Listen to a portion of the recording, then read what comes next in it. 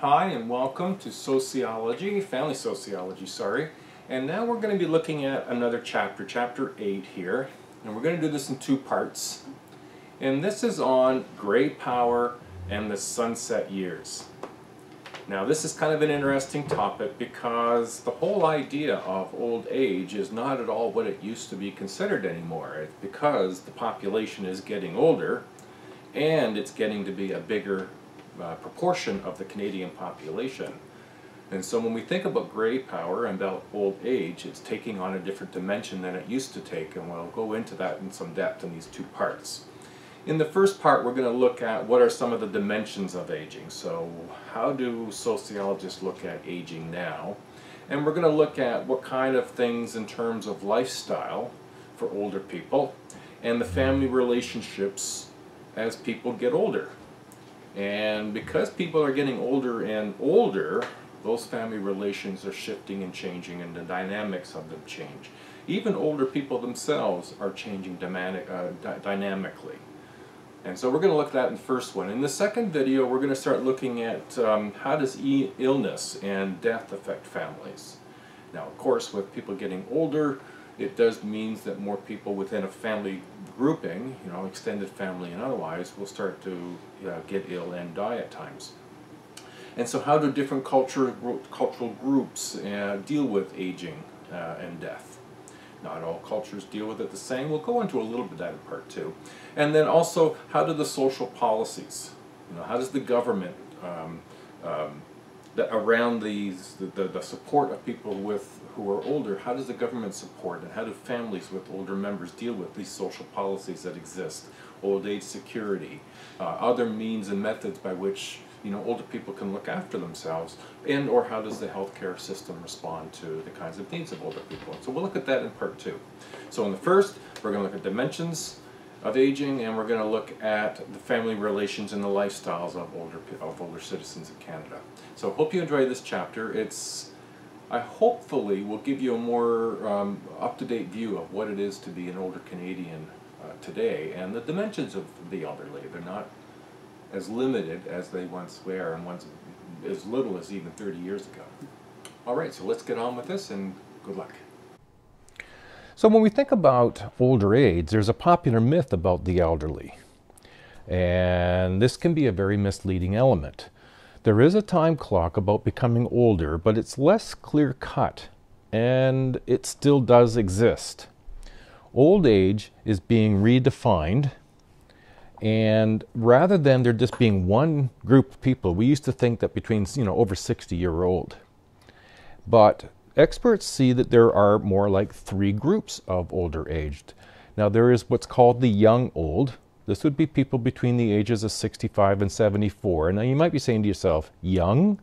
Well, in regards to old age and the dimension of old age, this would be considered the young old because there are more people who are older and still, to varying degrees, reasonably healthy. And we have the old, which is the second group, that's the 75 to 84, and then there's the old, which is the 85 and over people. And so rather than seeing it as a one homogeneous group of older people, when the lifespan was quite a bit younger, if you will, than it, you know, 30 to 40 years ago, and certainly 50 years ago, than it is today, we see this division or dimensions of aging. Now, society recognizes several aspects about becoming old. There's the chronological perspective.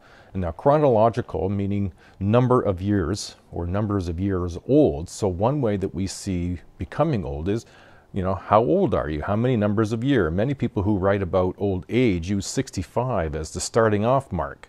In fact, 65 is a relatively new standard. It used to be a younger 60, even 55, and at one point back years ago it was even 50.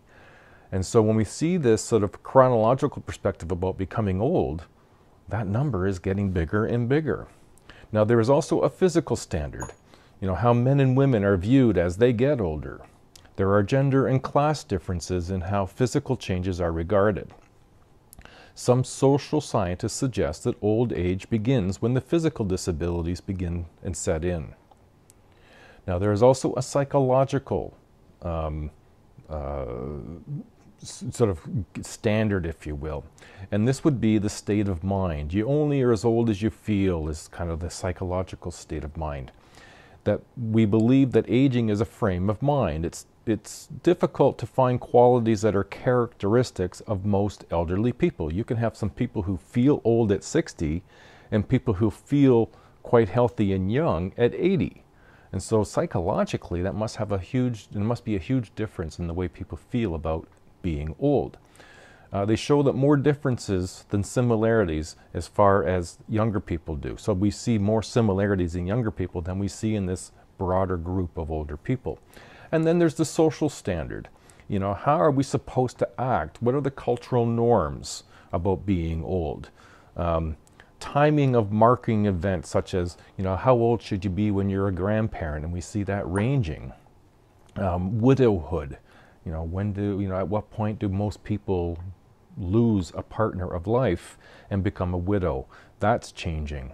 The year of retirement, we find that certainly 65 is the, you know, standard of retirement, but many people work well beyond that. And so all of these things are changing. All these time markers are changing for the older population. Attitudes towards timing changes, they're not unanimous. They're not everyone feels the same about all of these changes. Some adapt to them very easily and very readily, and others of them are struggling with it.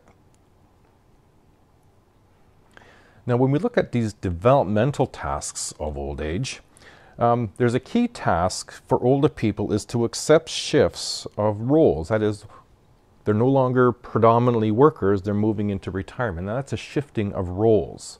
And it allows the next generation to take over leadership in the private and the public life. As individuals reflect on their lives, they look for order, they look for meaning in their lives as they look back. Without a sense that life has been, you know, has been meaningful and has had purpose, people start to sink in some degree of despair. Now, despair is a term that can have a wide range. It doesn't mean everyone just sort of goes into an abyss, but when people look back and don't see that they've had meaning and purpose in their life, they start to, you know, look for some meaning. If they don't find it, it's a difficult thing to sort of to deal with as you're getting older. And so few differences in adjustment to the old age there's not that much difference between being old and homosexual and old and heterosexual for either men or women. Now, these developmental tasks, there are three: independence versus dependence, connectedness versus separateness, and openness versus privateness.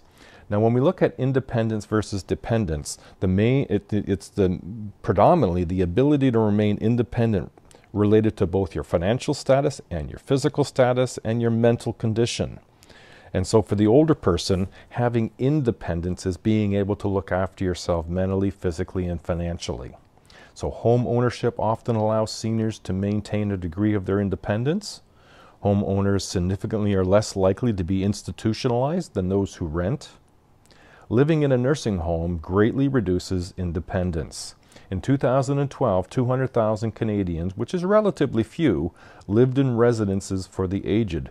Now that's going to start to increase because the boomers are fully into into their elderly years, as well as the lower end of the boomers starting to emerge there, and that's going to, you know, really bust that number up quite significantly. So because of the wide range of physical condition of people getting into that 60 years and over, we will find that more people will be in residential care. Connectedness and separateness. Well, there's a struggle for independence often reflects the tension between the desire for connectedness with one another and separateness, alone time. So older people value the relationship with their children and grandchildren, yet they also wish to have their own unique lifestyle. And it's a tug of war between the degree of connectedness and separateness, and not everybody is happy with one or the other. There's a tug between wanting a bit of both, and that holds true for openness versus privateness, where privacy may become precious in the face of retirement, widowhood, sickness, and institutionalization. Some find it preferable to obtain care from a stranger than from a family member. if someone is cared for by a relative or living in a nursing home, private life is virtually impossible. So this sort of tug of war again between how much openness, you're getting care from somebody either you know or you don't know in a way that you may not really want because you don't have any privacy, to the point of wanting to have more privacy, and how do you establish that? Now the table you're looking at here is looking at the proportion of persons who were aged 65 and over in the Canadian population, ranging from 1956 to what is predicted to be in 2056. And the population of Canada is becoming older, largely because people are living longer. The oldest members of the baby boom bulge have started to retire, and the swelling of the number of seniors. So we're seeing the general population moving from what you would describe as a pyramid, a lot of young people with few old people, where that young people group, the baby boomers that were once the young, are now moving up in that pyramid, and the pyramid is changing shape to look more like a muffin. Small group of people in the young, with it bulging out to the old into this big mushroom or a muffin. The oldest, since birth rate is down, fewer young Canadians are having children, and it's offset with the increase among the elderly. According to Stats Canada, seniors aged 65 and older account for a record high 14.8% of the population.